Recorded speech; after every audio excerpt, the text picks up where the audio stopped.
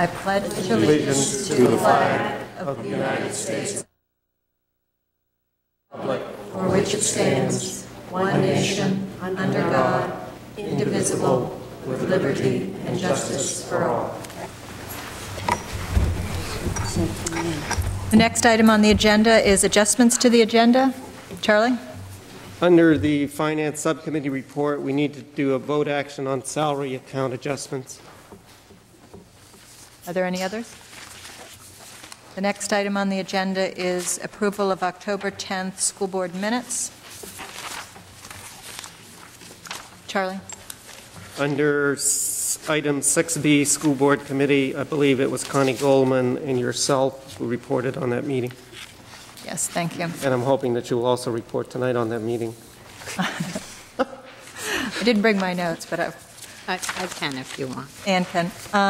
Are there any other changes? Seeing none, the school board minutes are accepted. The next item is comments by high school and middle school representatives. I do not see.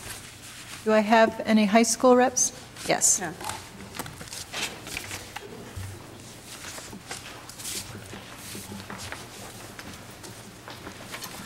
Hi. Hi. We came here today with the report cards are coming out tomorrow for the high school, and our first dance is this Friday, and it's sponsored by the seniors. It's going to be from 8 to 11. We're hoping for a good turnout for that. And the Cape Insight will be coming out this week or next week. This past week we started a new volunteer program, and it's Mr. Crosby, the Spanish teacher, is heading it up, and it's called the Student Services Program, and it's trying to get kids involved in volunteering for all different kinds of activities like Big Brother, Big Sister, or donating food and toys. And so far we've had a pretty good turnout. About 40 kids showed up to the meeting, and everyone seems pretty enthusiastic about it, so Mr. Crosby's excited. And also we've had the Needy Family Project, which is our 5th year of doing it, and each class has a family that they are kind of adopted, and each person in the grade brings in an item of food, and the food items will be due Friday. Great, thank you. Any questions or comments, Charlie? I would just like to congratulate all our teams, all our sports teams this year with fall sports. They all did exceptionally well. And congratulate the boys soccer for being state champs, the girls cross country for being state champs, and the boys cross country for coming in 3rd. Great, thank you, Charlie.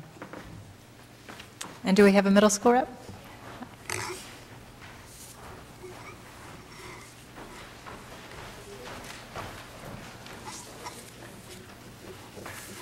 Okay, I'm going to start out with the fun things. We've had a successful dance and a successful social. Not only was the behavior good and the rules were followed, but everyone had a really great time at both. The next dance is on December 15th. We've had a couple of student council meetings so far, and we're kind of getting used to it for the new people. And some of the issues that have come up are fundraisers, because that's always a problem. We're not doing the magazine drive or the humanities sale this year because it's kind of, you can't do humanities every year because, you can't always have those. But we're doing a sweatshirt sale, and we'll be getting the forms so they can be ordered for the holidays. The student council meetings this year have been pretty successful, and we've been very quick to solve problems like the break times and the school rules. Chewonki has been a big issue so far as well. The 6th grade hasn't raised as much money in the past years because they're a smaller class, and Chewonki has also raised the prices. So there's been a debate on whether or not they'll go this year. Parents have been encouraged to call the school with their opinions and any feelings regarding this. There is going to be a food drive entitled the Mayflower Event, and this year to gather non-perishable foods for the Thanksgiving season to give to family in need. It's going to be competition between the grades to see who can raise the most food. The winter concert is on December 19th. It will have the 7th and 8th grade band and chorus, 6th grade band, 5th and 6th grade chorus, and the sign chorus. The boys basketball season starts this week with our first game on Wednesday and their first home game on Friday afternoon. We'll have a snack bar open in the lobby by the gym during every home game, and the student council is going to run that. There is going to be a yearbook this year. And the first meeting was on Monday afternoon. And I'd like to thank Mrs. Dubois, Mr. Perkins, and Mrs. Chapman in advance for their help on this. The 7th grade is having their annual trip to Boston Science Museum on November 13th, and that should be a success this year, I hope, as every year usually is. And we have a school newspaper underway, but we're uncertain when the first issue will be out. There will also be a computer club and a drama club starting pretty soon. So Great, thank you. Are there any questions or comments? Charlie? Where do you hold your student council meetings? There's a conference room across from the office, and we always sit around a table. Thank you. Yeah. I just want to make sure Thank these you. new spaces are being used by students besides that. The next item on the agenda is communications. I have one. I got in the mail today conducting board meetings and a board leadership that I will pass around if any board members are interested. It is on December 9th.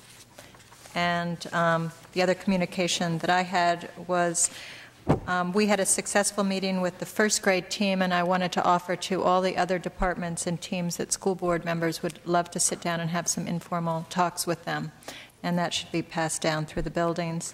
And the last was that I would be attending the school law conference on Thursday. Excellent. Gail? Yes.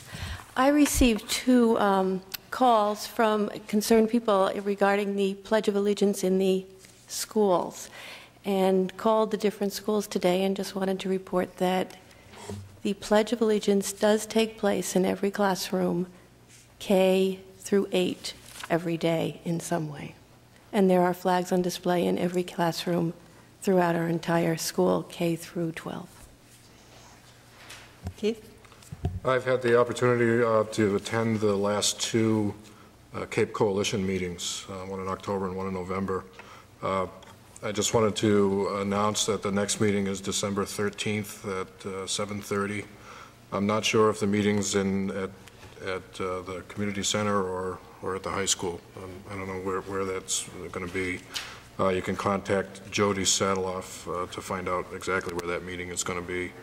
There's some issues involved with the Cape Coalition that I think we as a board are going to have to start looking at. Specifically, there's the town and the Cape Coalition has come up or been awarded the community liaison officer, and it's certainly going to have a lot of input and interaction with our students. And I think just as a board, we need to be involved with the definition of that job and so forth, which the Cape Coalition is undertaking right now. Ann? Well, I have something, but I'd also like to respond to Keith just to let you know that Jack Nichols, the liaison officer, will be attending the next policy subcommittee meeting, because we're going to be talking about weapons in the school and locker searches and that kind of issues. And so we'll also be talking to him informally about that, and anybody obviously on the board or the public are welcome to attend that meeting. So that's a first step anyway. My other communication was that last Wednesday I spent most of the day at the high school. Rick DeFusco was nice enough to set up a schedule for me. And I'd just like to thank the teachers who allowed me to sit in on their classes: Joyce Bell, Sally Martin, Jeff Rosenblum, Mary Hart, Richard Roethlisberger, and Charlotte Hanna. It was a great experience. There's exciting stuff going on in all those classes. I thought the kids were wonderful. I felt sorry for one particular student, though, who apparently had her schedule. I don't know if Rick set it up that way, but everywhere I went, there's this poor girl who must have thought she had a shadow for the day. But it was a great experience, and Rick had said that any other board members who want to do that should, and I really encourage you to do it. It was a great day. A lot of fun. Charlie? And on December 7th, I will be representing the board at the Portland Arts Technology High School budget hearing. Any Very comment? good. My turn.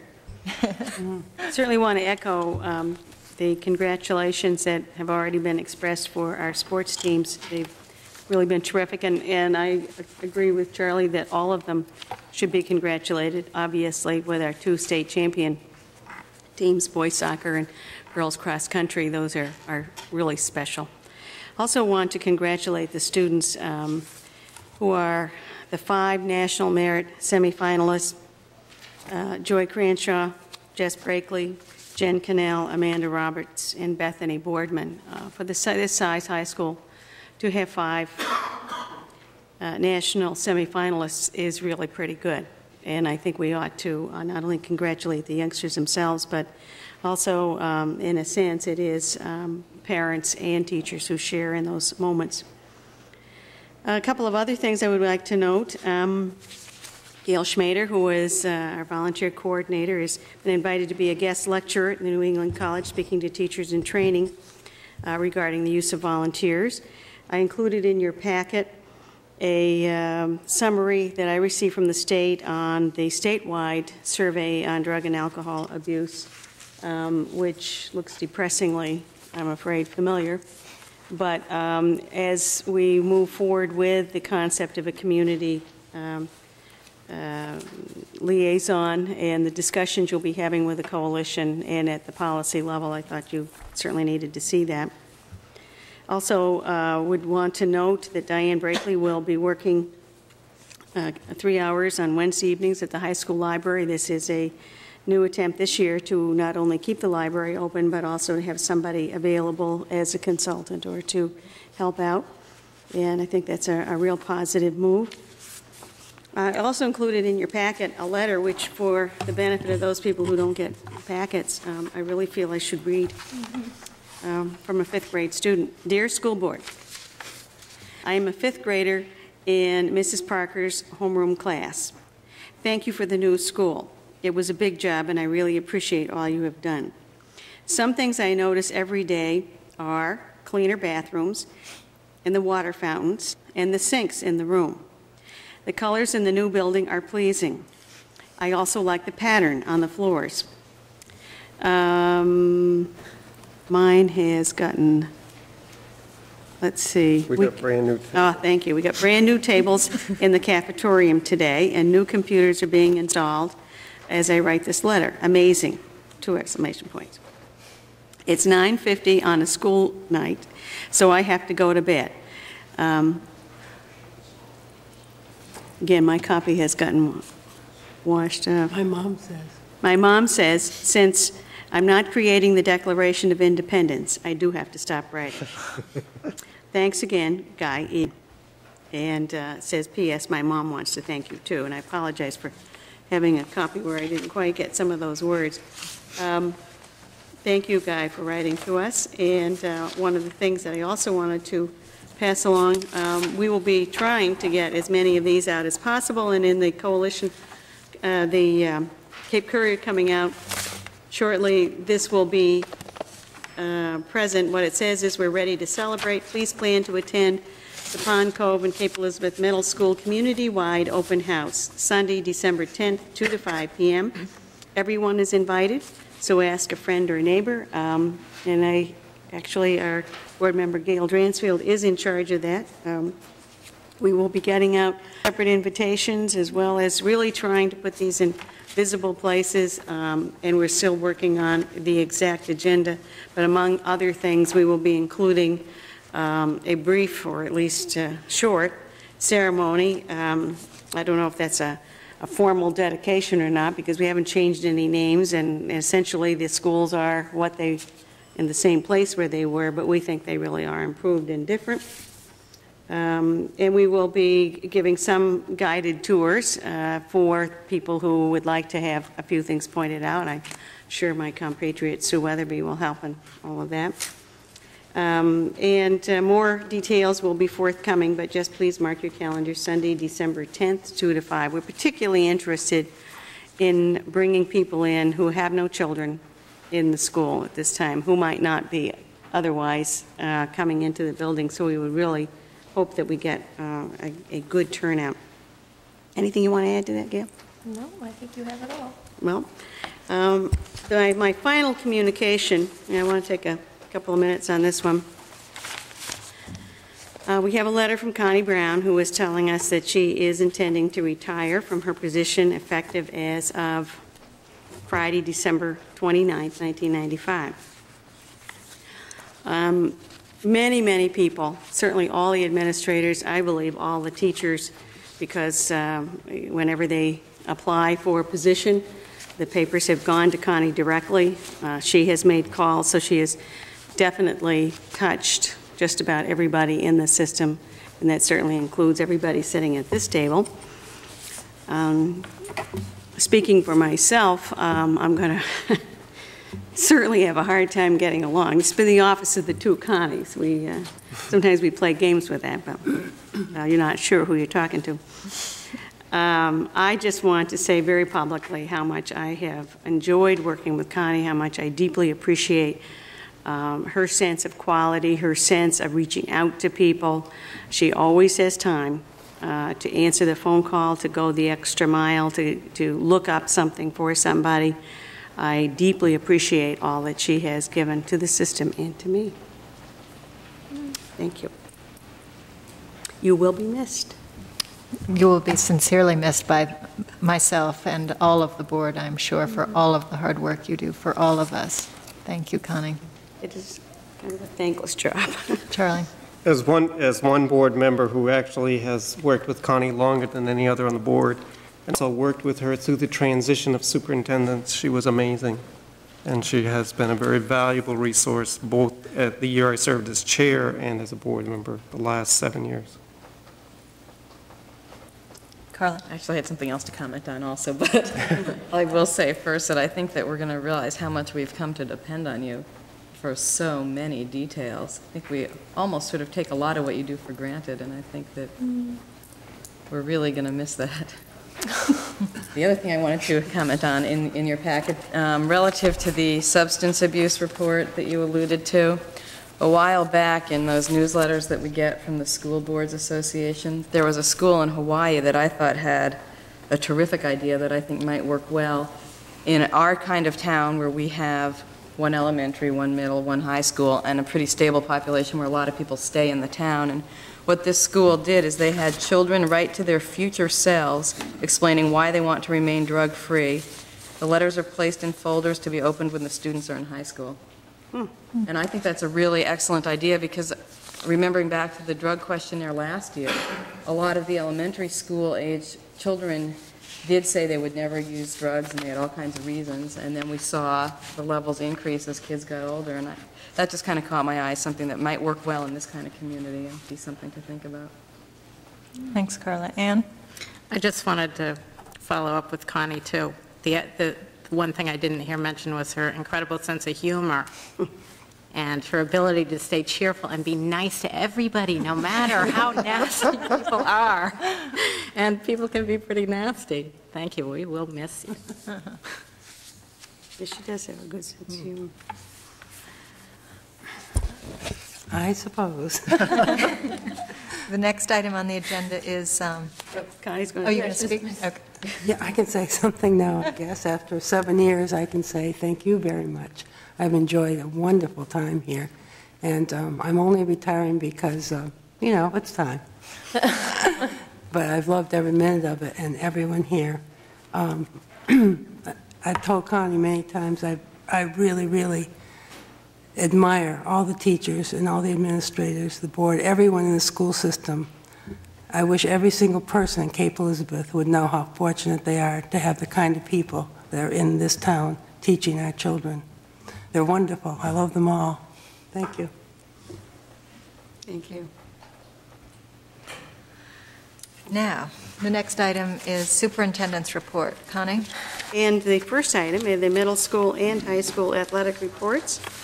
So we do have them in the packet summaries. Do we start with the high school? Keith, are you going to?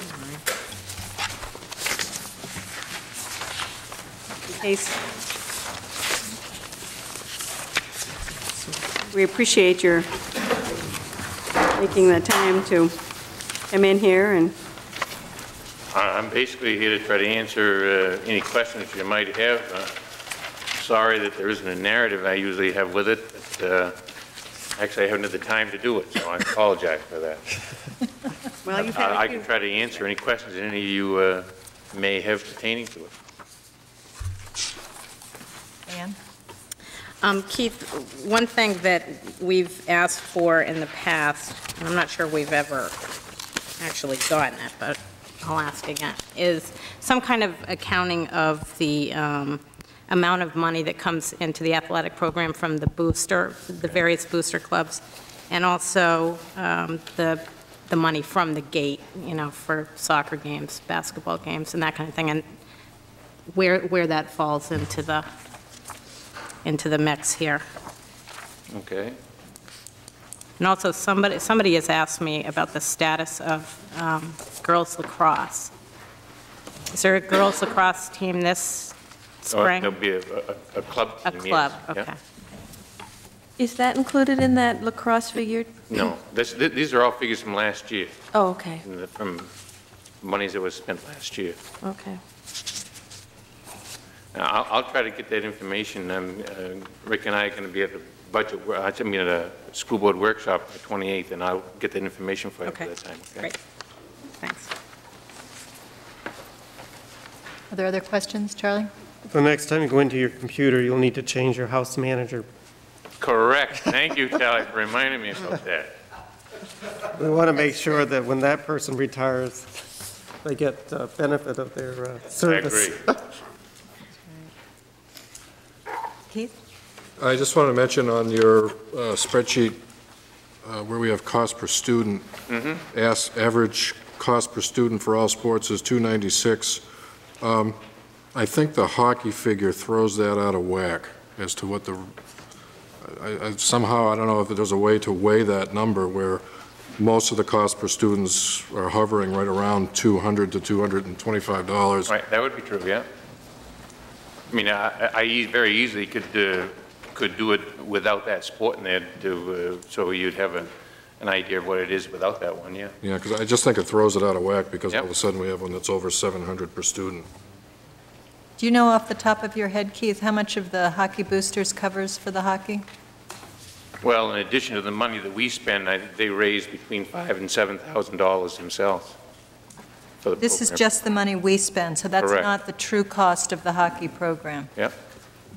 That's the money that the school spends.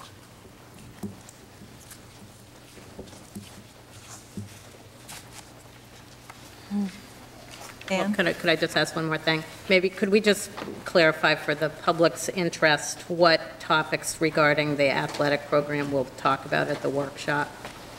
That would be great. Keith, would you mind addressing that? Not at all. What Rick and I talked with Connie a week or so ago, actually at one of the times they're running into some problems at the middle school. We met with her down there, but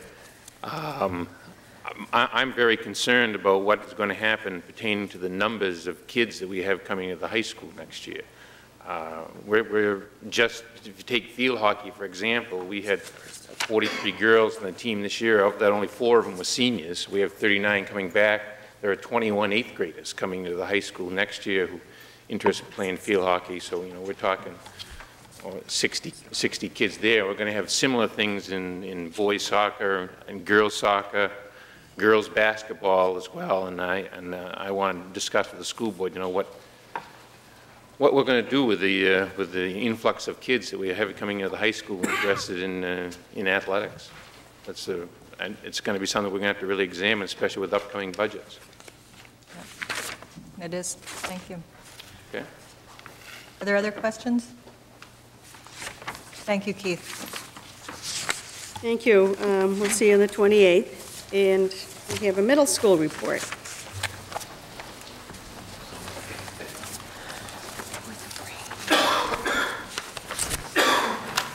I just want to publicly apologize to Keith for giving him so many numbers of athletes coming through. Obviously, they must enjoy what we're offering them. So I'm here just to answer any questions that you might have on our spreadsheet that we worked up for you. Yeah. Carla? Is all the middle school competition interscholastic? Or do Yes. Anything here that's strictly intramural? Nothing is intramural. Okay, so even the B teams and the 7th grade teams are interscholastic? That's correct, yeah. Andy, the Yes. B teams, are they just because the numbers are so high? The numbers are so high that we form another team, and a few of the other communities also have that. So we travel to the other communities to play against them. It's almost like a team of kids that need a little more fundamental work. So we base that club or that team as the fundamentals, and we really work on the basics with them. And then we go out, we play against, compete against other communities. So these teams are leveled? They're not just mixed up because of the number? Yes. But they aren't leveled according to people's abilities. It's just the numbers when we have excessive numbers of kids. Like in basketball, we had 20, I believe it was 22, 24 8th graders come out this year, and about the same numbers as 7th graders. And when it's very difficult to work with those numbers. So then we work them down to between 12 and 14, and then we have about 20 of the kids on the B team this year. But will let's say the A team and the B team, will they each play the same number of competitions, or does Actually, this year I think the B team will be playing more, because there are more communities out there that want to play this type of program, which is the first year in a few years that I'll be able to get them about 14 games this year. Okay. How do you decide who goes on the B team again? It's like a tryout. They have a tryout, and the kids who can benefit more by an instructional, a very basic, working on the basic skills would be on the B team, and the people who we can kind of move along and give them more advanced skills would be on the A team. So it is a level team. We don't like to cut people, because then the kid doesn't have the opportunity to continue in a sport that they may love. So we offer them this ability, this opportunity to be able to play. In swimming, and I could have asked this for the high school too, do the boys and girls practice at the same time? Yes, they do. And are the meets at the same time? Yes. Okay. They are in the boys. In the middle school. In high school, they have separate practice. Separate meets also? Well, no, the boys and girls meet together. If they have the meets together, it take a long time. Yeah, I imagine. But separate practices? Yes, because we have so many girls, there are like 45 girls in high school. Yeah. Charlie? You will need to add on your athletic report the assistant athletic director and salary, because Keith uses it on his. Okay. And the other thing that I would ask of both of you is to put the number of coaching positions by each sport. If you could add that to your spreadsheets, that would be very helpful. I believe you asked me to do that last year, and that's why instead of boys soccer, I put 7th and 8th. I think if you just add one more line to your spreadsheet of the number of positions for that particular sport. Ann? Hi, Ann. Hi, Ann. Are you going to be at the workshop on the 28th Yes, I am. also? Yeah. So what middle school issues will we be discussing? Nancy and I are going to be sitting down on Friday to go over a lot of the things that I believe that Connie and Nancy have talked about, some issues that we can talk about.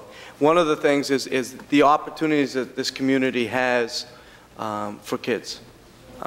In the fall, maybe there are so many other things that kids have an opportunity to do. So we'll be brainstorming in those lines. And just, again, for the public interest, might we be talking about whether there should be a cup policy or not having expansion teams and that? I'm sure that will be something that will be discussed. Okay. I think it should be discussed. Are there other questions? Thank you, Andy. Thank you. Thank you, and congratulations, Coach, by the way. Yeah. True. Moving on. The National Science Foundation grant, I included in your packet a summary of a recent exercise that a number of people attended. Visioning exercise is a summary of an attempt at a vision statement, as well as a lot of comments that were made as part of that development.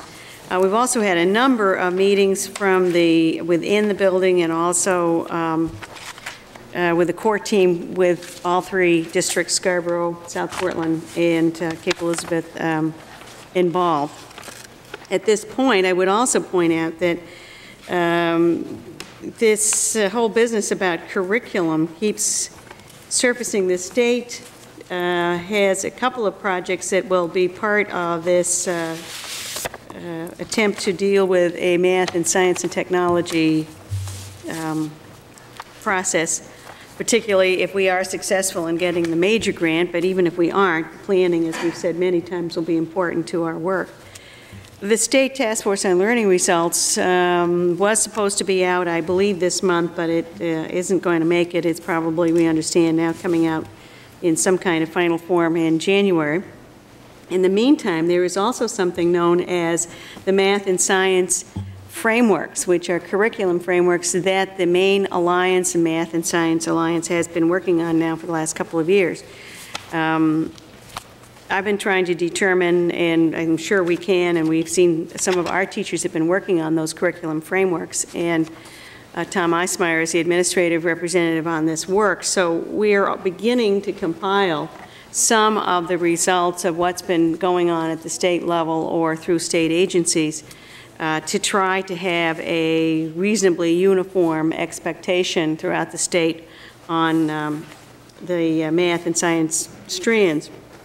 All of that work then has to form part of the background for this grant. So we're actually, I think we all feel a little overwhelmed at the moment because trying to understand what is not a finished piece at the state level, trying to understand what the math and science people are putting out, which I think is going to be more understandable than the other one, as well as dealing with some of the national expectations. It really, I think, is important to stress that we are a country without a national curriculum. And we have tended to think in our society that that's a good thing, that it gives more framework for creativity, individuality, and so forth. But I also have to point out that it can be very confusing at the school level, and particularly in these efforts that we've been going through in the last few years to draw the community in, ask people what community members, business people, various other people interested in our young people's future. Well, what do you think would be a respectable set of learning goals? It seems as if the lists are endless, and so I think we need to be realistic about what we're doing, but I'd be happy to answer any questions about that document. The other one I included in your packet is something I picked up in a conference from the National Science Foundation people, which I simply included as something for you to look at and to think about. It's something an oncologist in Sweden became concerned about what he felt were overwhelming environmental issues, and he uses the analogy that we have all kinds of scientists arguing about the leaves that are dying on a tree without really focusing on the fact that the trunk is also dying, if not dead. And he points out that in these complex situations that people who know a lot about various aspects, this branch of science or that branch of science, et cetera, can quickly get into an argument about side issues when in fact we need to press for agreement on the central issue. And I thought there was an analogy between that and what we're trying to do with curriculum consensus. So I just thought you would be interested in seeing that work. So, questions? I would just like to comment, since I attended that visioning conference, at the fall conference of the Maine School Boards Association, I attended a clinic put on by the Casco Bay Alliance, which is those communities north of us who have formed a coalition of sorts to work towards working on certain things that they can do together. And then I attended this visioning conference, and being together with community people, school people, parents, students from all three communities in a day and a half of just conversations, brainstorming. I found that it was a very exciting time, that people were talking, sharing, and we were doing it more on a vision for, for the future of of science, math, and technology. I saw it more on a curriculum staff development stage compared to what's happening in the Casco Bay Alliance, which is more nuts and bolts and that kind of thing that they're doing. So I see us moving ahead, even if for some reason we don't get this grant. I see this process continuing with these three communities. It was interesting while we had some free time to listen to teachers, talking to teachers from other communities about exciting things that they are doing in their classrooms, in science in particular, hands-on kind of experiments and learning tools. Just that sharing alone. And if we can somehow pull together some kind of tri-community resource so that people have time to get together to talk about what's going on in science and math and technology, because I think technology is the thing that's going to pull all of this together, both in telecommunication and in being able to provide cross-town classes in certain subject matters. And I saw it at a very exciting time, and this is just at a really grassroots kind of presentation workshop, and I saw it very exciting. Much more exciting. I was excited about the Casco Bay Alliance in that presentation, but more so because this is more curriculum and staff development directed.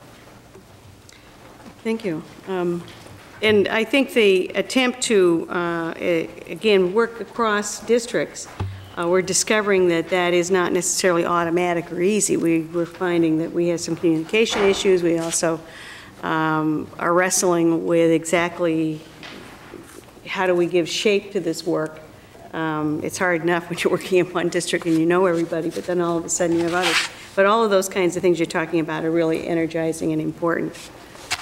Tom is also a member of that core team. I don't know if he wants to add anything or not. I appreciate the remarks from Charlie. We're getting sometimes bogged down in the verbiage, and I appreciate her expressing your excitement. Gives me new hope about the day. You see, I had the same kind of excitement about the Coalition of Essential Schools, because I think you need to talk outside your district, and you need to have seminars, you need to have some kind of interaction, and we just can't become isolated because we're somehow sometimes duplicating, and we also are becoming very stagnant in how we deliver certain things, and it's very important that we communicate. And this is actually an easier because it's two towns that border us. Well, that's the idea. Anne? I agree with what Charlie said, but I just have a couple of comments about the visioning report, and I appreciate your comments, Connie, that you certainly can't get the flavor of this vast amount of time and all the effort people put into this just from some bullets. But there are just a couple things that concern me reading through the list of past and present trends and probable future and all, and that is the bullets that say things like teaching now more focused on thinking more than rote learning, diminishing need, use of rote skills and learning, technology replaces rote skills, trend toward process emphasis, less emphasis on content. And my only comment is that I really hope that we don't, while we go for all the higher thinking skills and all that, I hope we don't lose track of the fact that the kids at the lower levels just need that basic, what's almost thought of as a dirty, rote learning is thought to be it's almost a dirty word now to think of having to memorize things, to have to do multiplication tables, to have to learn phonics and that kind of thing. And I think we make a real mistake if we don't give the kids those very basic building blocks on which to do all this great thinking. Too often I see my own kids and other kids still counting things on their fingers in middle school and high school. You go into the supermarket, if the computers go down, the clerks are sometimes literally hysterical because they can't estimate. And I just want to make sure that while we do all these great hands-on things and all this exciting learning things, that we don't forget that these kids still need to have some basic facts on which to build the rest of it. And that's one thing that I think is just missing in a lot of what we do, is just that attention to the beginning detail. So Just my editorial comment. Charlie? And having been there and having been in a couple of different types of groups, I think one of the central features, and I think even teachers beginning to buy into it from the teachers that were there, are the role of a teacher. The teacher as more of a manager, facilitator, the use of technology to use as a way of people learning more rote skill development, instead of a teacher standing there over a student doing the continual rote kind of exercise, but utilizing technology as a way of being able to spread the teacher to work with more students and still dwell on the basics and make sure that they really have a basic understanding and have enough practice by using technology as a way of practicing.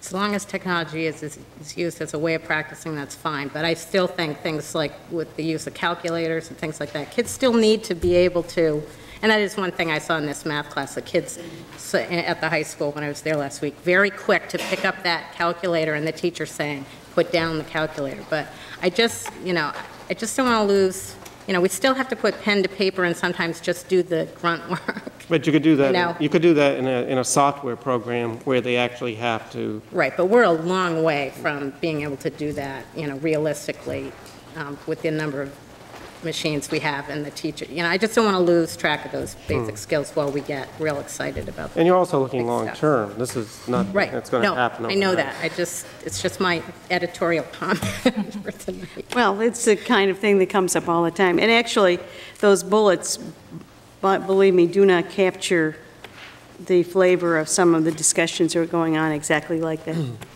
I think the one thing that I was most impressed about was the collegiality between communities, and we all seem to have the same kind of problems, the same kind of curriculum problems, and to get people together to talk about them.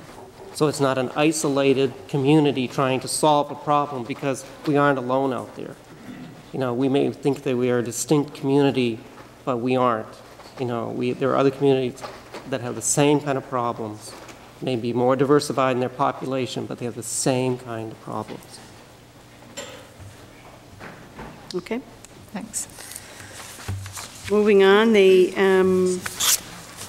update on the construction project. I did include in your packet a notice of an incident that occurred last week, which we have addressed, but it was one of the issues that we have to keep on the front burner as we finish up on this project, is that we are occupying the building and we're trying to keep people out of any area where there might be some work going on, particularly overhead work. And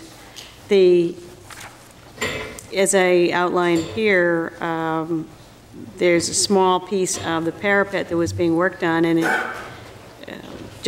nothing actually happened, but in being proactive, what we needed to do, we thought, was to make sure that there was nobody in that area of the building, so we moved the kids out. I want to compliment the staff and the kids for having a very productive day and handling it well. But in light of that, I have discussed with the architects and the construction people, absolutely none of that work can go on. So it does drag on. In other words, that scaffold is still up there. It wouldn't be up there if I had permitted it to go on during after-school hours, but I just decided that there was no point in replicating that kind of issue, so I've made that decision. I will say more about that when we get down to school building committee and where we are. Essentially, we are moving along with things like punch list items as well as painting. And Sue, is there anything you want to call to anybody's attention?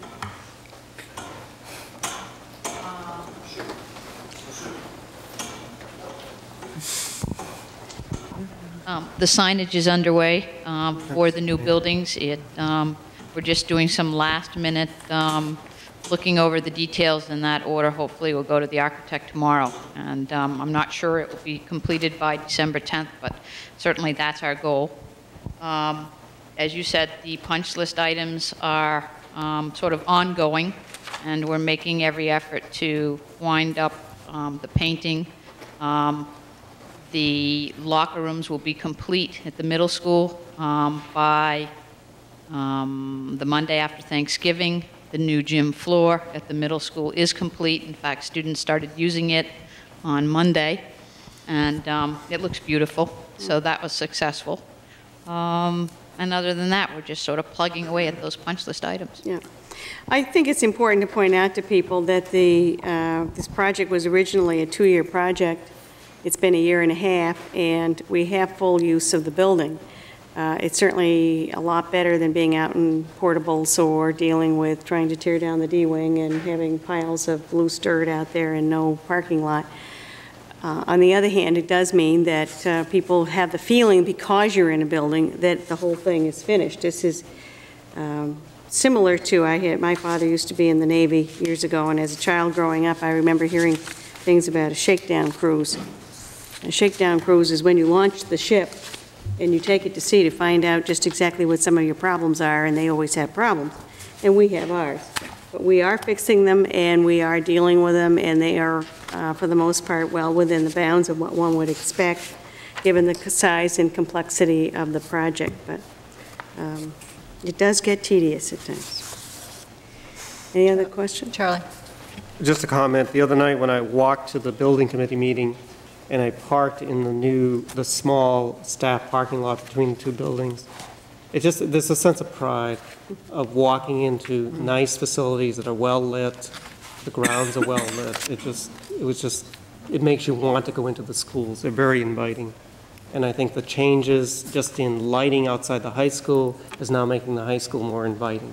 Also safer. And safer. Well, it certainly doesn't come automatically or without a struggle, and I certainly want to thank all the people that are involved, which means all the staff, all the kids, all the parents have been involved, and particularly Sue Weatherby, and I don't know where we would be without her. Moving on, focus groups, we've had, 3 parent groups, 2 teacher groups. We have 2 student groups lined up for next Tuesday, I think, Rick, if I remember correctly. The student groups are next Tuesday. Correct. And I have asked the administrators, we'll be scheduling a group. I guess I'm the one who can't be part of any of the groups because I'm sort of out there by myself somewhere.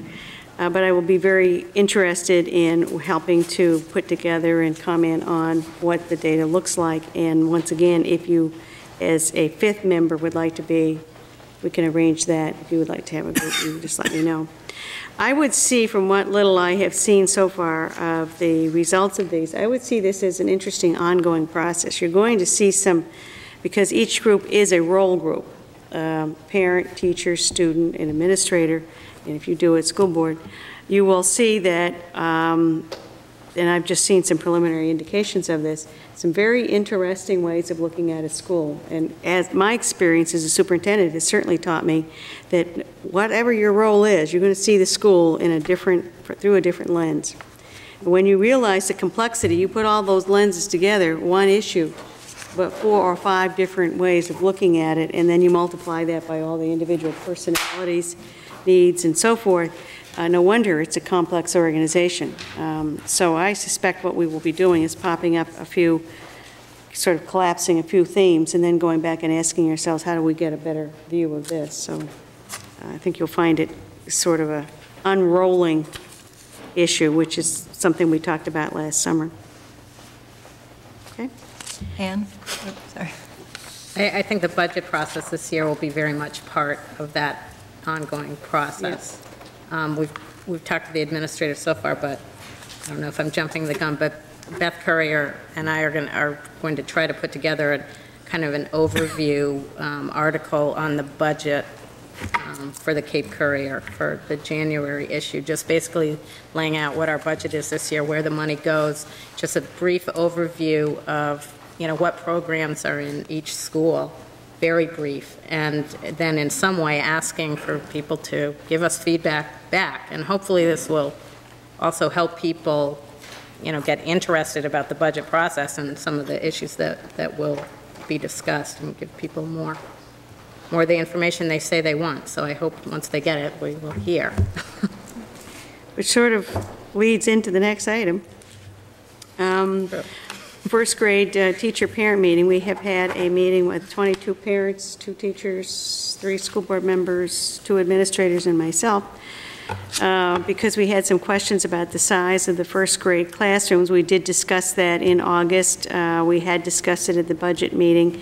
I think in summary, what I would point out is that we have a board policy that talks about 20 as a ballpark figure for first grade, with the rest of the policy making it clear that that's not an absolute ceiling, that 1 or 2 on either side, 18 to 22, is normally considered a ballpark figure. What we discovered as we examined this problem is that we've had sort of a paper policy, and then we've had kind of, for a variety of reasons, all of them explainable, a de facto class size of somewhat less than 20.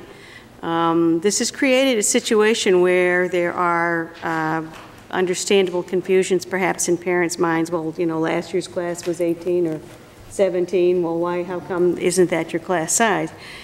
So we do need to make sure that people understand what the policy is, and also in our conversations around this issue, we have talked with teachers about what, how they would understand their difficulties, what their frustrations are, and what can be done about it.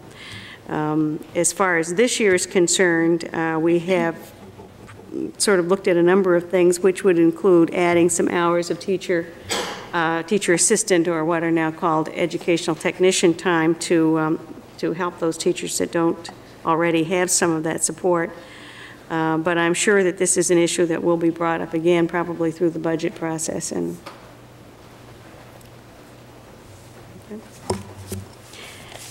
next item, just a very quick reminder, we did go to the MSMA conference. Charlie and I presented on the negotiations, about last year's negotiations. We had some interesting questions asked of us, and we did include in your packet the handout that we had.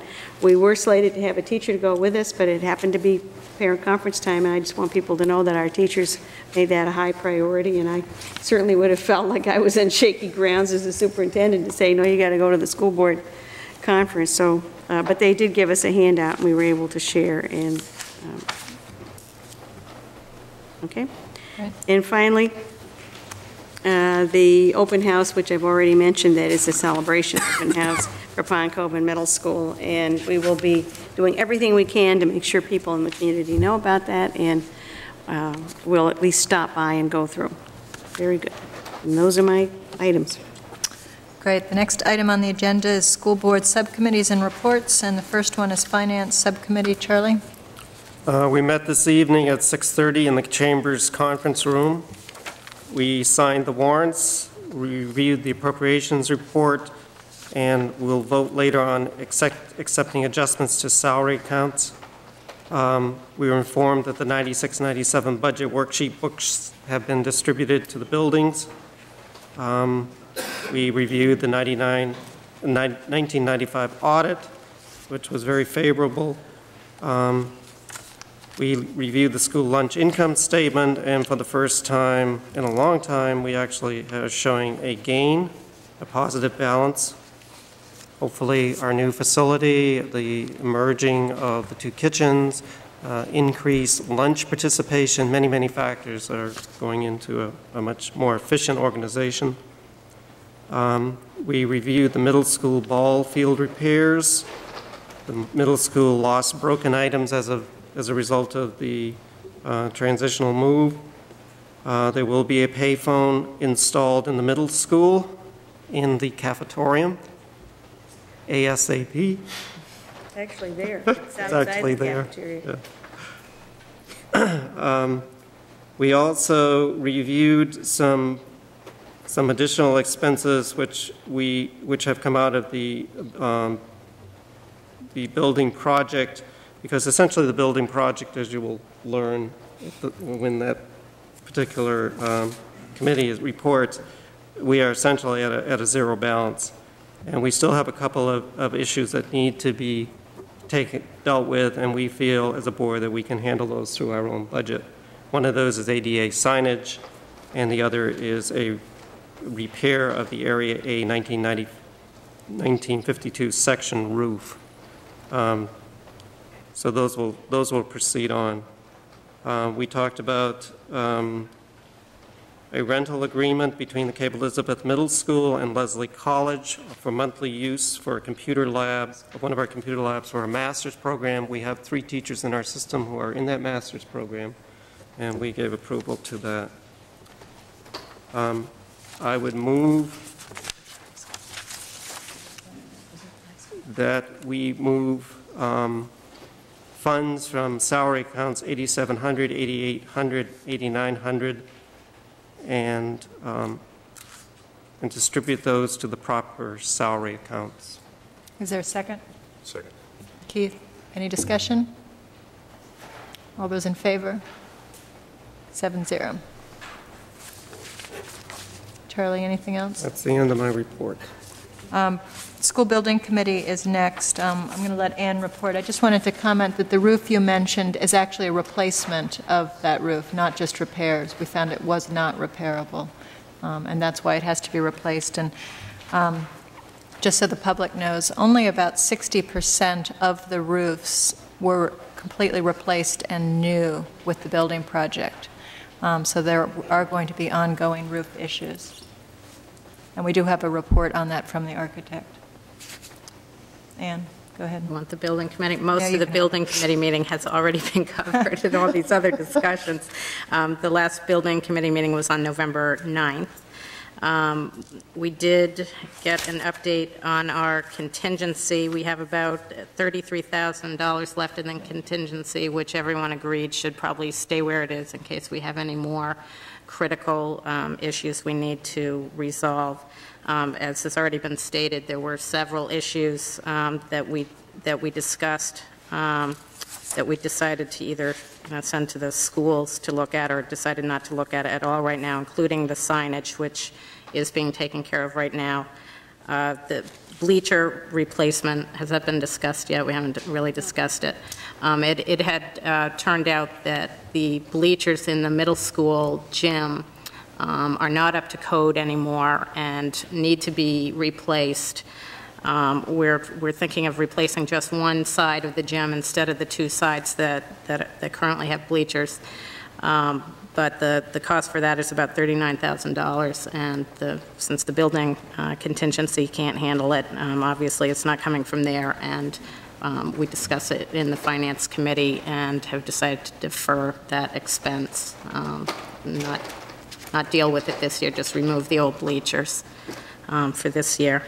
We also discussed a sound system in the cafetorium and decided we couldn't do that either right now. We've already talked about the Area roof, and we also deferred the special ed casework for some of the special ed rooms for now, and there was also a request for locks for the casework in the science room so that expensive equipment and chemicals and such could be locked up, and that money will come out of our current budget. We also discussed, obviously, the issue that was already mentioned about the parapet and the various punch list items, and encouraging everybody that we're still in the middle of this process and it will be done soon, and hopefully everything will come out smoothly. Am I forgetting anything else? So many things were discussed before. I have one thing to add, that just to further explain the bleachers, that we had investigated, or Scott had investigated, having those older bleachers brought up to code, but that company that originally made those bleachers is no longer in existence, and one bleacher company will not touch another bleacher. So we had to replace the whole system, and that's why we were buying new. And that they are almost 40 years old. Mm. Right. They don't need any codes whatsoever. Right. And aside from that, our next meeting is on December 7th, and I don't believe the location place was has not been determined as of yet. Are there any other questions, Connie, comments? I would just want to comment for the public that it is really important to stress that the contingency was a large contingency, and it has been largely spent on investigating and repairing very structural issues. We certainly have not been able to do, as per the list that you just heard, all the finished kinds of things that we'd like to have done. What we have tried to satisfy is the sense that the shell of the building, the framework of the building, the essential structural issues have been thoroughly investigated and repaired. When you mentioned the roof, there was a large and extensive roof project before I was here, so it would have been 6 or 7 years ago. And some of those roofs, which usually carry a 10-year warranty, for a variety of reasons, have not worn as well as they might have. We've actually replaced a couple of them, and we have, in fact, successfully patched another piece and done some necessary repairs on others. But we've also added pieces that have been thoroughly replaced, including the one we just mentioned tonight. I realize that the money for this project sounds so extensive to people who are not involved with these things. You think, well, can't you do everything with that sum of money? No, and the building committee has been rigorous in keeping to its initial guidelines of simplicity, bare bones, no frills, but good quality, and things that we hope when the whole thing is finished will in fact last. But we are also drawing up maintenance schedules, as well as we have the roof schedule, and a great deal of what has to be ongoing is that through the school boards and the business office that we will have a handle on each year in the budget time. This is what has to happen, and the community, I hope, will be supportive of keeping those things going rather than hoping that, you know, these needs have to be balanced every year, and the price you pay for letting maintenance go is pretty obvious. Just in passing, also, I think we mentioned in the Finance Subcommittee, I do thank Scott Poulin, who is, after 2 years of being our business manager, has managed to bring us through a most recent audit with compliments from the Town Council, as well as cleaning up and straightening out a lot of our processes that will be ongoing in the business office. So I see some real improvement in the way we manage our business, and I hope that that will be helpful in the future. Yeah, I want to thank you, Scott, also. You've done a wonderful job. Thank you. Next item is the Technology Committee, and Keith is going to report. The Technology Committee has met twice since our last board meeting, once on October 16th and once just yesterday on the 13th. We're discussing several different areas in these meetings, one of which is the Gary Lanois has set up the CapeNet bulletin board system, which is our electronic access through the schools. So that's one thing that's going on. Coming up on January 2nd is a full day, in-service day that's devoted entirely to technology, and there'll be a variety of different mini courses and so forth that the staff will be attending. We're looking at a software policy,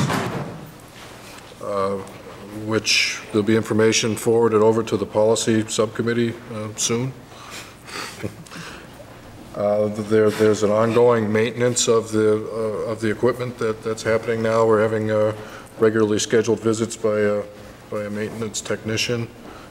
The next meeting is scheduled for December 4th at 2:30, and we're getting ready for the budget season with the Technology Committee, so we're going to first be revisiting the technology plan and nailing down where we're currently at, and then relating that to budget and how we're going to present the technology budget for next year. Thank you. Any questions or comments? Thanks, Keith. Policy Subcommittee, Ann?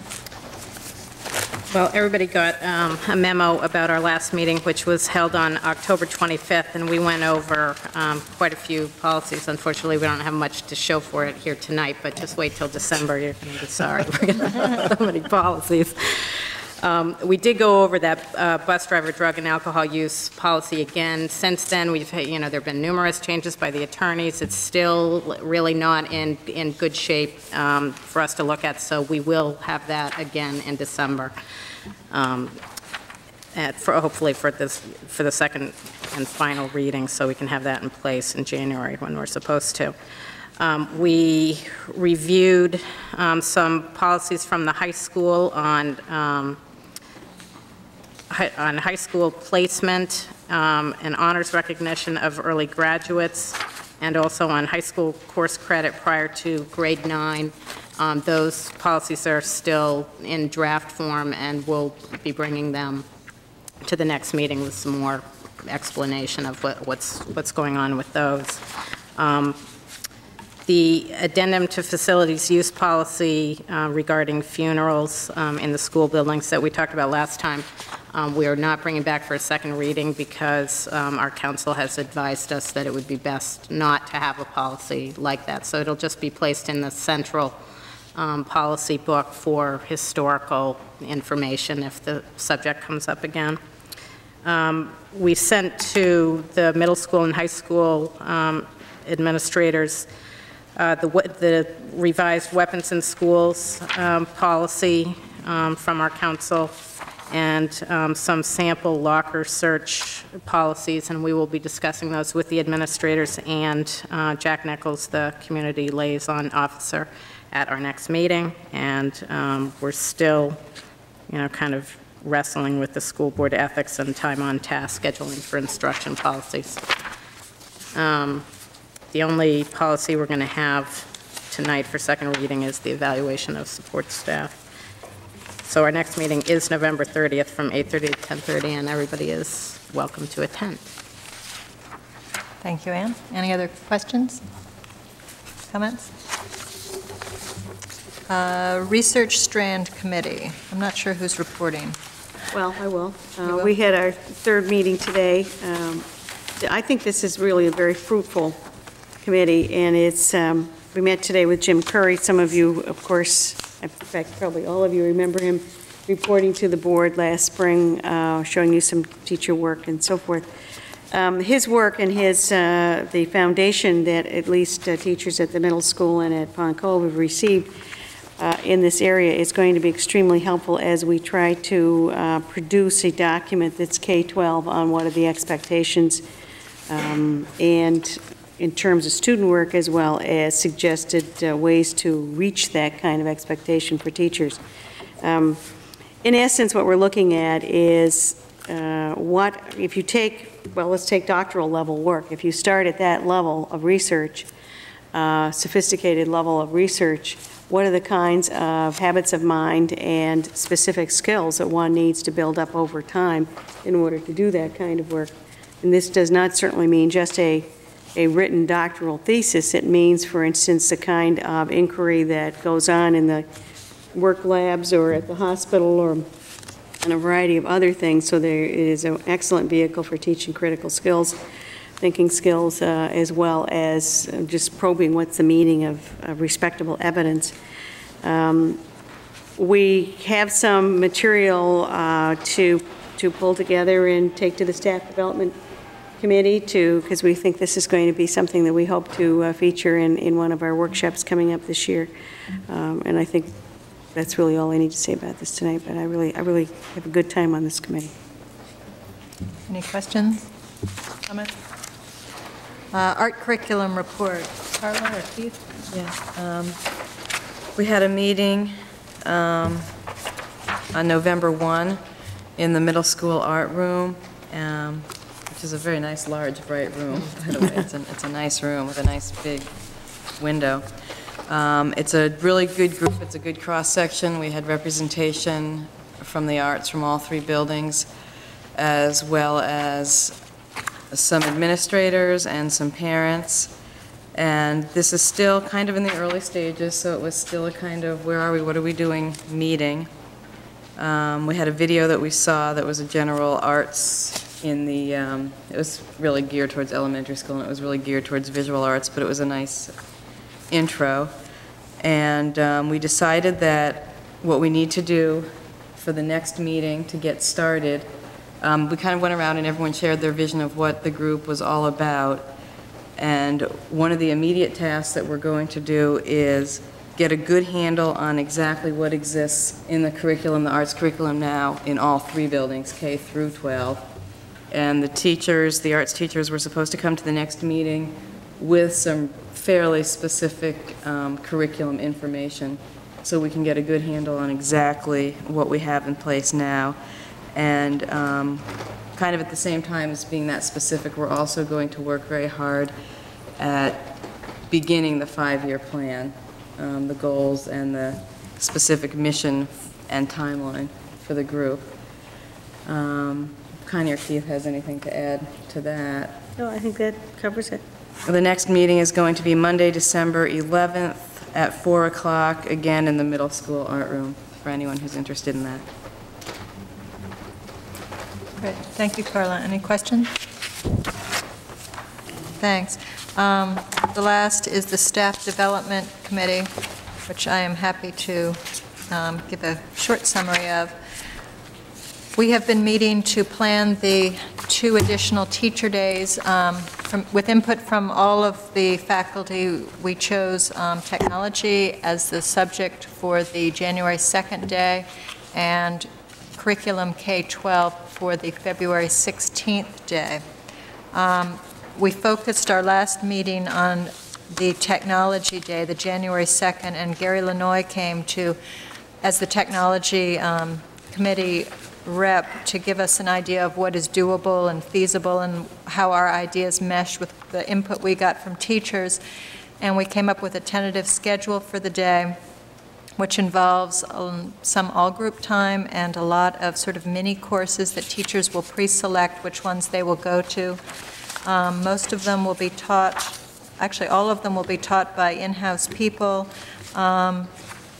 and we still have some work to be done, but I think the day is well underway to being planned. We will then begin focusing on the February 16th day and planning that. We meet again on November 20th at 3:15 here in the Town Hall Conference Room. Beth, I just have Ann? one comment. I just realized that I don't think that that board members not on this committee did not get the list of ideas generated by the teachers at the last workshop day. I don't know if Did they? I don't know. Okay. The list of professional development list. time, you know, that list I gave you from all those sheets from the workshop listing all the ideas they had. Did you get that? With the first report that we got. No, this was something more Green recent than Compiled that. one, okay. There's one that Ann compiled that's about Yeah. 3 pages long that, That has all the teachers' ideas in order of importance with all the subgroups. And I think the board might just like Yeah. to see the ideas that were generated. Okay. I'm trying to think, is there anything else that you can think of, Ann, from that committee? And next item is unfinished business, policy second reading. The policy we have for second reading is GDO, support staff evaluation. The only change from the last time we saw this was something that actually didn't happen. Title. Just the title. It's just what? Just the title. No, there was one. No, it was supposed to be in the body itself, and I just noticed that it's not in there. In the second line, second sentence, it should say the primary purpose of support staff personnel evaluation, just as a clarification. Okay. So let's all just write it in, and that's what it's going to be. You'll get new ones with the minutes. Oh, any? A second? Is there a motion? Do you make? I didn't make a motion yet. I was waiting for everybody to finish. I would entertain a Okay, motion. I move that we accept the file GDO support staff evaluation. Is there a second? That's definitely a second, because I've been Charlie. working for this for 5 years. Any discussion? All those in favor? 7-0. Thank you, Ann. New business, nominations for athletic coaching positions for fall 95-96. Okay, well, we're actually on one sheet because you don't have a whole lot. Let's just go through all of the athletic fee positions and then also the co-curricular positions. So the list is 7th and 8th grade math team, Tom Wilbur, freshman advisor, Jeff Rosenblum, high school math team, Kurt McCandless, student service program advisor, Skip Crosby, high school yearbook, Nautilus, Betsy Nelson, visual arts club, Mary Hart, speech, Sarah Franklin, debate, extemporaneous, Dwight Ely, debate, Lincoln Douglas, Nancy Ziegler, debate coordinator, Sarah Franklin and Dwight Ely, and debate policy, Dwight Ely. You may recall that last June, we appointed Sarah Franklin and Dwight Ely as co-directors of the speech and debate program and said we would come back with specific delineations of which pieces people were doing. So that's really a follow-up to what we had earlier. Athletic fee positions for 95-96 school year, 7th grade boys basketball, Brian Bickford, 8th grade boys basketball, Jerry McQueenie, and 7th and 8th grade boys B basketball, Creed Ray. And you do have some notes in the back on your sports people. Are there questions? Ann? Just a comment. Again, the basketball teams have already been playing and practicing and everything. I just wonder if there's any way to get these in a more timely manner. There's no one here who can answer that specifically. It's just kind of a plea that could we please, if possible, approve these people before they actually start working. That would be great. We will try. Can I respond to that? I think in fairness that by the October meeting, the coaches had not been determined. No, I understand that, but somehow I think we have a timeliness issue. This I don't know one season starts, so, I mean, no other winter sports season starts. It's either girls' basketball or at the junior high or boys' basketball at the middle school, I'm sorry. So that's the dilemmas. If we had those people on board in October, we would have been able to present that. Yeah, I don't know what the process is for going out and looking for these people, but I guess I would like it to be moved up if it can, just so that we have them. I know contractually it's split twice a year now. It used to be, they used to have these by April for the year, and then contractually we changed it so that fall, I think fall sports had to be June. To be June, and winter sports, winter and spring had to be by October. So, yeah. But I know that these middle school ones were posted for quite a while, so I know they weren't. No, I know. I'm just thinking maybe we need to advertise a little earlier. So. That's it. Any other questions? Is there a motion? I already put my list. Somebody please, Charlie. I move acceptance of the co-curricular positions for the school year 95-96 and the athletic fee positions for 95-96 as read by the superintendent. Second. Second, Gail. Any more discussion? All those in favor? 7-0. I'd like to announce the Finance Subcommittee meeting will be Tuesday, December 12th at 6:30, followed by the regular school board meeting. The School Board Community Services Workshop will be Tuesday, November 28th at 7 p.m. We will also be discussing the athletic issues that we brought up tonight. It will be in the middle school teacher resource room, which is at the library, the middle school library. And the School Board Policy Subcommittee meeting will be Thursday, November 30th at 8:30. And the community-wide celebration, will remind you again, is Sunday, December 10th from 2 to 5. Is there a motion to adjourn? I have a question. Yeah. About the School Board Community Services Workshop. Is that room really going to be big enough? It's next to the library, I think. Yeah, if it's not, we can move.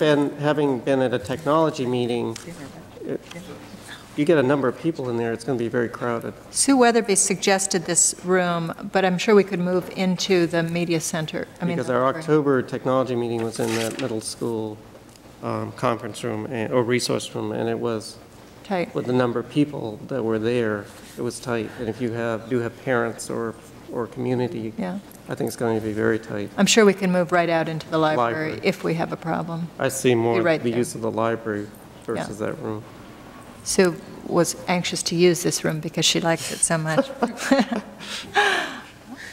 I think we ought to advertise that workshop in some way, because we will the community services issues are important, and so are the athletic issues, and they may have a big impact on people, and if we can get feedback from people at this point, I think it'll make our job in the spring a lot easier. Yes, I think we do. We should. How are we going to do that? Well, they're all picked up and put into the paper, and all of the notices are posted in the regular places. That doesn't mean, however, people pay attention to it. Sign outside. There's a sign out. You could put it on the, maybe on the bulletin board out there. Yeah, the community bulletin board. You know. Because, I mean, this, I What about the would rather cable hear it now. I would board, rather too? hear what Yep, people have to do say. that. It's on it, yeah. Is it now? Yeah. Okay, good. Whoops. That. Oh, I know the deadline for the middle school newsletter is Monday, so there's time to put something in that. It doesn't come out again till after December 1st, 'cause I already looked into that for something else. Oh. You suppose that was a tree outside? Which one of our cars is parked under it? It's on the calendar for the next issue of the Courier. Also, it's already on. We could get it on the sign at the fire station. Yeah, the sign at the fire station might be the one piece that we don't do routinely. As long as that- it's so that it's worded so people understand it's something important. Well, I think if it's highlighted as a sports workshop. Or sports budget or Workshop. something. That will get people's Yeah. attention, more probably than some of the academic. Do you want to continue sports? That would do it. Which is not the issue, by the way, let's just say that right now. That's true. But it is a money issue. There will be money discussions. Resources, yes. Resources, how we're going to pick and choose. We can't have it all. Anything else? Motion to adjourn? So moved. Is there a second? Second. All those in favor? We are adjourned. Yeah, I did. It must have been decided by the board's chair. Those class sizes must be pretty big. We can't do that. We could some. I wonder if there's any money somewhere to join. I'll have to put it on the bulletin. I think that's what's going to come out of this whole process. I wonder what's like, if it was something, there's some water pouring in on the second or were you or something? I mean, that was really. It seemed like it was Vibrating on below, that was instead of